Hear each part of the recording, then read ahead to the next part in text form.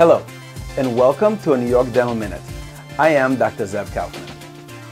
Dental implants have come a long way since the original commercially pure titanium implants of the early 80s. Titanium is a metal that is inert to the body, and bone attaches itself to it by a special body glue that it secretes around it. However, the early implants were also softer, and breakage of implants under load was common. As science advanced, we have found out that titanium alloy, which incorporates other ingredients and is treated on its surface, allows bone to attach itself to it faster, and the bond is stronger. Today, the strongest implants are made of a titanium zirconium alloy.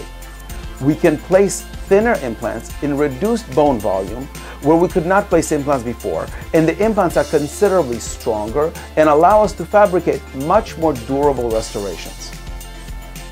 At the same time, the titanium zirconium alloy is inert and does not produce any adverse reactions within the human body.